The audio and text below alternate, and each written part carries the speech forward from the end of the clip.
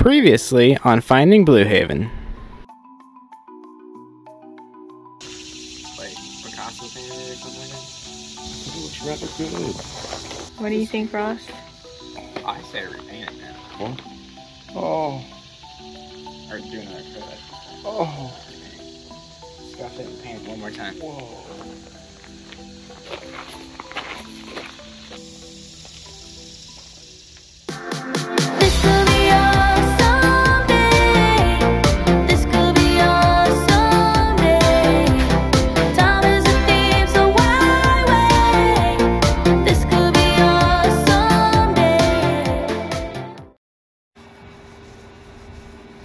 Guess what we're doing tonight? Sanding. So, yep, we decided to go for a fourth coat.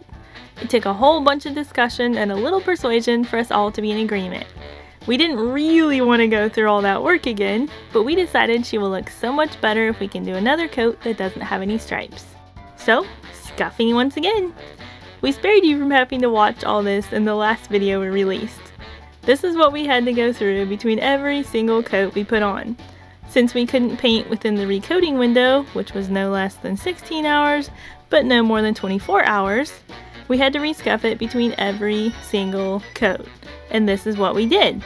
And this is why we were so sick of scuffing by the time we got to this fourth coat.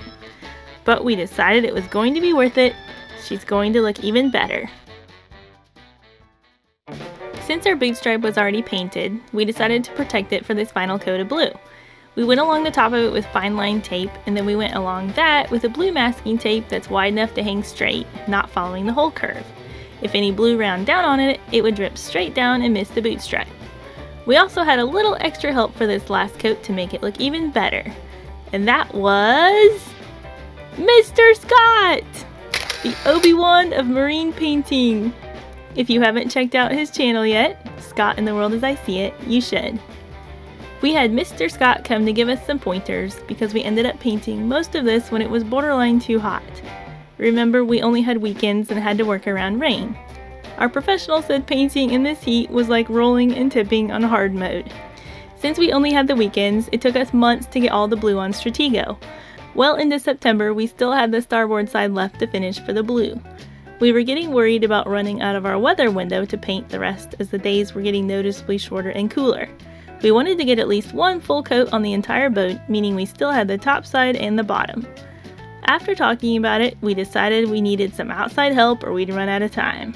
So, we brought in some extra firepower. The dynamic duo!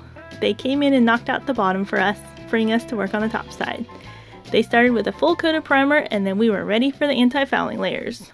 We got our red bottom paint.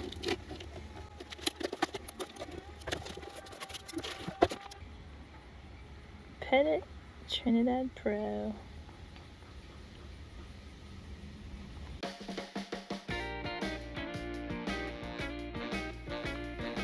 Ooh, look at that color! First coat of anti-fouling paint underway. The purpose of anti-fouling paint is to keep things from growing on it. Since the hole's constantly in the water, there's lots of different things that can attach and grow on it uninhibited. We call them hard and soft growth, and some classic examples are barnacles and slime. If someone says their prop is fouled up, that's what they mean. As growth builds up, it actually creates more drag, slowing the boat. Regardless of what's trying to grow though, none of it's welcome. And this is where anti-fouling paint steps in to save the day. It comes in and performs a double duty of protecting the hole and deterring any hard or soft growth from deciding it would be a great place to call home. There are two main types of anti-fouling paint, hard and ablative, also known as soft, and two main ways they deter growth, cuprous oxide and biocides. There are also anti-fouling paints that are a hybrid of hard and soft and some that have both copper and biocides. For Stratego, we chose a red hard bottom paint for the first layer and a black ablative paint for the final layers. At least for a while, she'll most likely be sitting at dock for the most part, but we really don't know when we'll have her ready to go back in the water. In general, hard paint can't be left exposed to air for long periods of time, so we decided to go with an ablative over the hard. In the middle of this, Bird dropped in to visit and we were like, look, he matches our boat! Since the ablative wears away, it's a good idea to use a different color underneath as a visual aid. If the red starts showing, it's definitely time to recoat. Once all that was done, it was time to paint the spots under the jack stands. They brought the travel lift in to lift Stratego up enough to move the jack stands and the blocks she's sitting on. The last time she was on the lift, she only had a coat of primer and we were moving her to this boatyard. Now, a year later, we're finishing her bottom paint. After the lift was in place, they lowered the straps and connected the slings. Since she's freshly painted, even though everything is dry, they slipped some foam on the straps for some extra protection. It's amazing what actually holds and lifts these boats up. Once the pins were in and she was ready, they slowly retracted the slings, removing the slack and making sure the foam was in place. After she was up off the blocks, they quickly got to work. Stratego was sitting on 4 sets of blocks and 8 jack stands. Each jack stand is attached to a chain running under the keel and attached to a jack stand on the other side. Our girl sits on 4 pairs of jack stands. Each jack stand has a layer of wax paper between the wood of the jack stand and Stratego's beautiful paint. Once all that was done and the jack stands were chained together, the operator grabbed the control box and rolled the lift off to the next waiting boat. We have 8 spots from the jack stands on the sides of the hull, 4 block areas on the bottom of the keel, and also the 4 areas where the chains ran under the keel left to paint. A total of 16 areas we need to finish, but we're getting close. We're very thankful too because the weather's getting a lot cooler. Since the areas under the jack stands haven't been touched yet, we're basically starting back at the beginning. First with more sanding, of course! What's a little more at this point? Also, since the black ablative slowly wears away over time, we need to make sure we don't paint any of the primer or red paint on it. We don't want those to wear away too. Hopefully this paint job lasts for quite a while. What do you think of this whole thing? I don't know, I'm blinded by the light at the moment. Dude, I see spots. It's like a balmy 45 degrees out here. It's cold. You guys are laying on some cold, damp ground. But hey, we're getting our boat done. Dude, every time. What do you think about this, Ross? It's just amazing being to work on this 50-foot sailboat. Right? There's nothing better than working on these boats. I just love it. I recommend your body it. loving it? I highly recommend it. Oh, it's easy.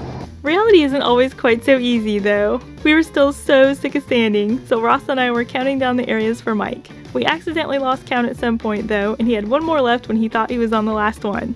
Oops! We all live though, and it's done now.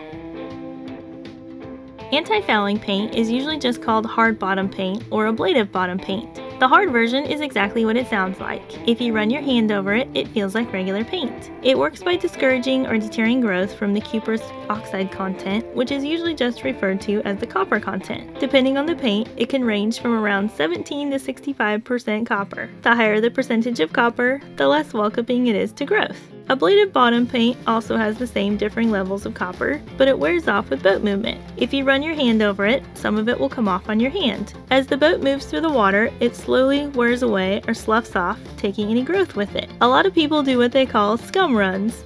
Take the boat out into some open water and open up the throttle. Some people hire a diver to come scrape or clean off anything trying to grow or stick to it as well. Bottom paints without cuprous oxide use biocides to discourage growth. Biocide paints can be used on any boat, but anti-fouling paints with cuprous oxide cannot be used on aluminum boats. The copper and aluminum react and can cause corrosion. Some anti-fouling paints use copper thiocyanate, a less reactive form of copper that can be used on aluminum boats. And of course, there are hybrid combinations of all of those. A lot of bottom paints are single season and have to be reapplied every year. But there are also multi-season paints for those who can't or don't want to haul out their boat every year to repaint, like us! The red hard paint we chose, Petit Trinidad Pro, has one of the highest levels of cuprous oxide at 65%. The black ablative paint is Petit's Hydrocoat and just over 40% cuprous oxide. Both are multi-seasonal and we're hoping they work really well for several seasons. Hey guys, check this out. You can see the difference here between the ablative paint and the top paint, the all grid. Check this ablative paint out. See how it's brittle and it crumbles like this. That's the black paint that's on the boat there, on the bottom. But now, check out the all grip paint, the top paint, that blue, the Stars and Stripes blue. And look at this. Look at this film. This is like a plastic film. That is the paint that we peeled off of here. See that? This is really something. I'm very impressed with this all grip paint. All grip, the best. What do you got there? This is some of the all grip, the Stars and Stripes blue. As you already showed how the ablative just comes apart, and the Stars and Stripes is like plastic, but here is a big chunk that we had left. It is like, it feels like soft rubber, like literally.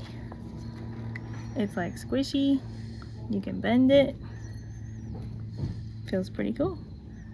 And there's a stir stick stuck out the side of it. There is.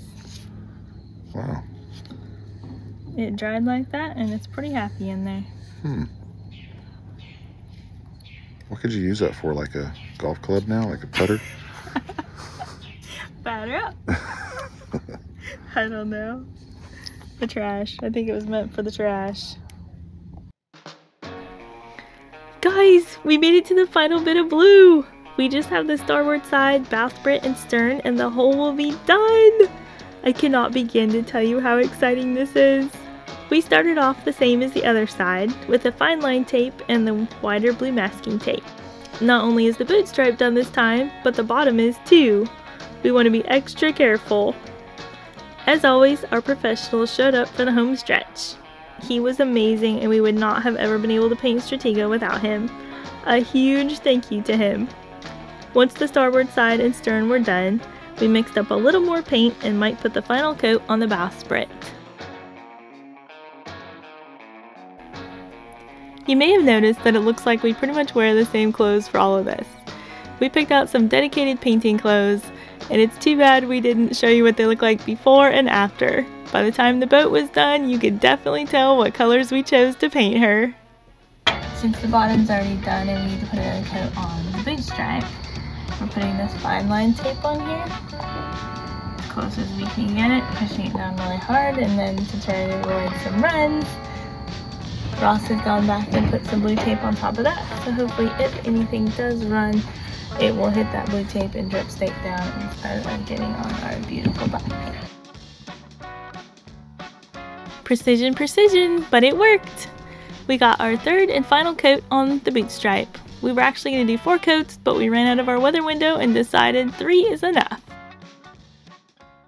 If you've enjoyed this video and you'd like to see us continue our painting journey on the top side, then hit the bell icon to be notified of when our next video comes out.